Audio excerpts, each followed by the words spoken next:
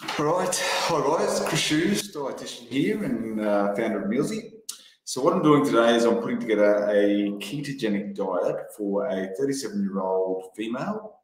She's been diagnosed with pre-diabetes and she wants to lose weight. Now, I'll go through some details here. Obviously, I don't identify her. She's happy for me to talk about her meal plan going together. Just no identification, obviously, for obvious reasons. Now, like I said, she's 37 years old. She's female.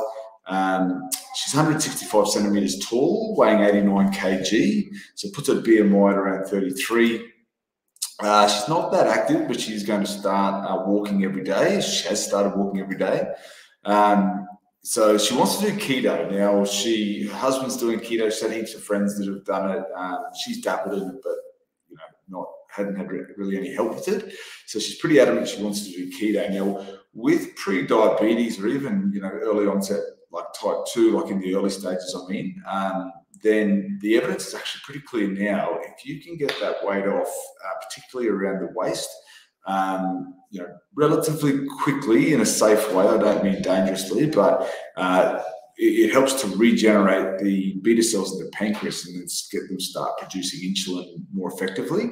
And so weight loss is really, really, really critical at this point. And so we've got a really good chance of someone that's pre-diabetic. If we can get a lot of weight off quick, and if keto is the thing that's going to do it for her, then it's a great option. So we're going to be reasonably aggressive, but I don't, for the want of a better word, we want to get results for her, but maintain muscle mass, control hunger, and make sure it's sustainable long term. So it's a bit of a balance, but I'll show you how we do that. Now, she's on some blood pressure medications. So she's got blood pressure and pre-diabetes, that's it. She's on some medication, none that interact. Some of those blood pressure medications, you've just got to check that they don't interact with like grapefruit or starfruit.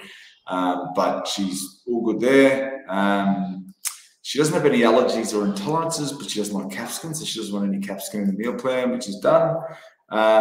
She, like I said, yes, has blood pressure, but that's it, no other major medical history. She does better, she says, on 3 main meals and 2 snacks a day. I talked to her about the potential to maybe reduce the snacks, but she said, like, traditionally she would just miss breakfast and then graze all day, and so those snacking patterns were pretty important. She wanted them there. And yes, she's happy to have leftovers was the other thing. So what I'll do is I'm going to go and show you what I think about when I'm putting this plan together. So again, I haven't identified her, but I'll show you the energy calculator. Let me go back a sec. So she's 37. I've put down her goal as goal weight. So I know she's pre-diabetic and blood pressure, but I focus on the weight, and then I'll tailor the diet that it's keto, so it's going to be low carb, and the weight loss is going to help with blood pressure as well. Got all her details there. That's her meal pattern, and the suggested kilojoule intake, like her maintenance calories or kilojoules are around 7,500 kilojoules, which I think is about 1,700 calories. So that's her maintenance, and we're going to create about a 2,500 kilojoule, or about a 500 to 600 calorie deficit, and that will be enough to see some gains, particularly with her walking every day. Now, I know some people freak out that 1,200 calories is too low, but look, I'll show you what to do with the diet. There's a big volume of food, plenty of protein. I've communicated to her that this is just a guide. If she is hungry, we'll manage that. She can have the odd snack to increase it, but there'll be big volume of protein in this diet, and our goal is to get that weight off, particularly from around the liver and pancreas, as fast as we can. So we're just going to update that. Okay, so I've excluded capsicum. I haven't put any meal tags there, so that's things like, is she vegan or vegetarian? So I haven't had to do that. I've just put keto. That's the only nutrition tag we need to put, and I've excluded capsicum. She's got 2 kids and hubby, so there's 4 serves in the dinner, but she said she fends for herself every other meal, and that's pretty much it. So I can just hit auto generate, and that will spin up an option for us. Now let's see what it's thrown up first time around. Okay, so she said she was happy to have smoothies through the week, so we will do that. Now I am on a pretty poor internet connection at the moment. Let me refresh that and just see if those images come up. Yeah, as you can see, I'm on a really slow internet connection. All the kids are on. I'll just keep going while those images come up. We're thinking about it. Okay, so let's see what it's throwing up. So she did like smoothies through the week. I might try and go and find another smoothie. So she's not really going to be into cooking through the week for breakfast. So what I'll do is I'll go in and let's see what other options we've got. So there's a peanut butter and raspberry smoothie, chocolate smoothie. Let's throw that in. And there's another one there. So I think 2 smoothie types are enough so that she's not having to go and get a heap of ingredients. Right, and then we'll leave the hot breakfast of the weekend. Yep, we'll leave those 2. I think she's going to be pretty happy with that. And she'll cook for the family on the weekend, she said.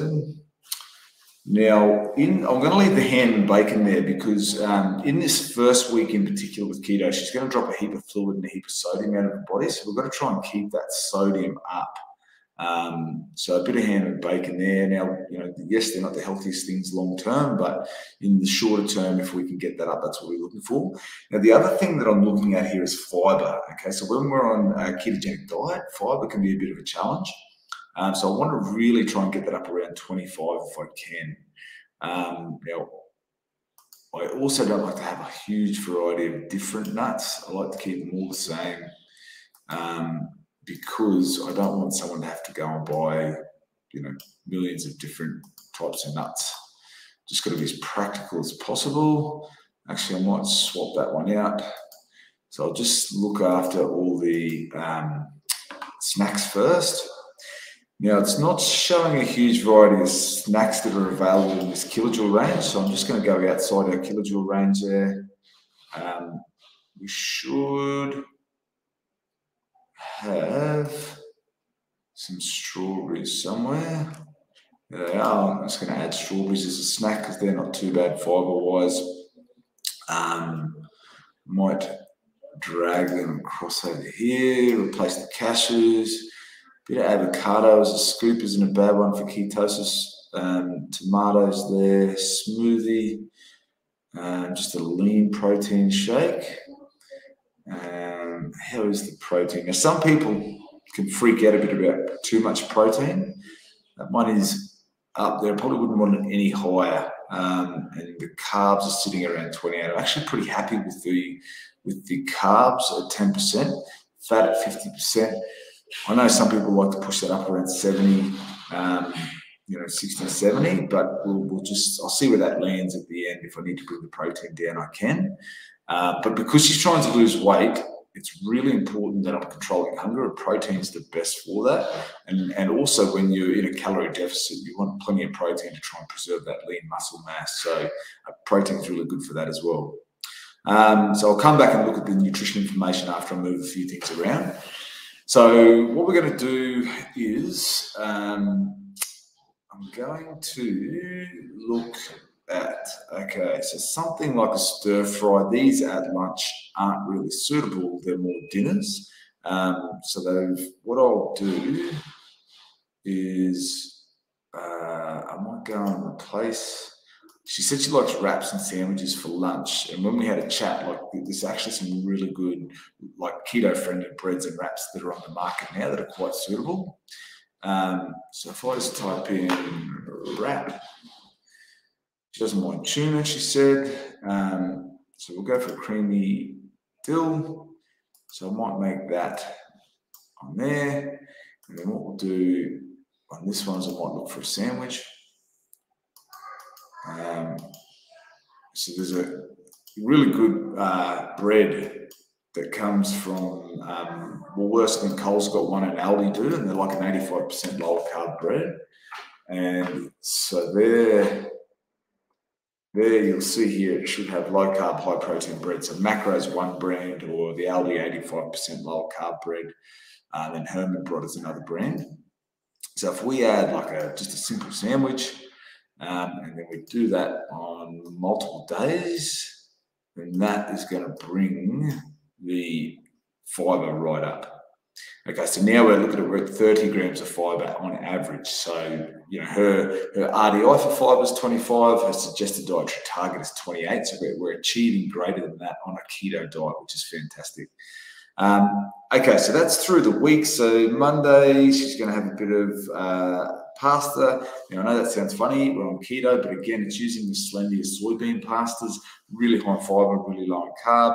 Stir fry for dinner on Tuesday, salad on Wednesday. It's a different variety of chicken salad on Thursday. So I might scrap that because she's probably not going to want it 2 nights in a row. Let's see what else we got. Oops, don't want a sandwich there. Okay, let's go for dinner. Let's go for a bit of barbecue salmon and salad. Because it's warming up, I'm not afraid to have a bit more salad than normal, than a Greek-inspired salad, and then some roast chicken and veggies on Sunday. Stir fry for lunch on Saturday. I don't know. I might leave the tuna and mixed greens. I'll leave that there and see what she thinks. I don't know.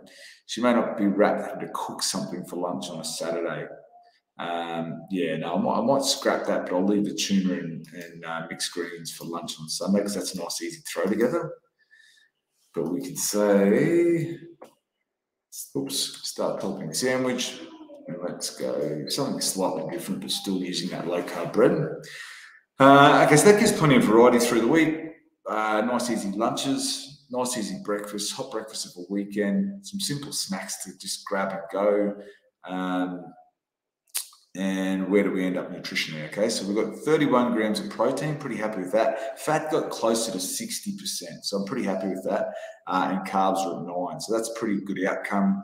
What have we got there? Thursday is particularly low in sodium. Okay, so Thursday.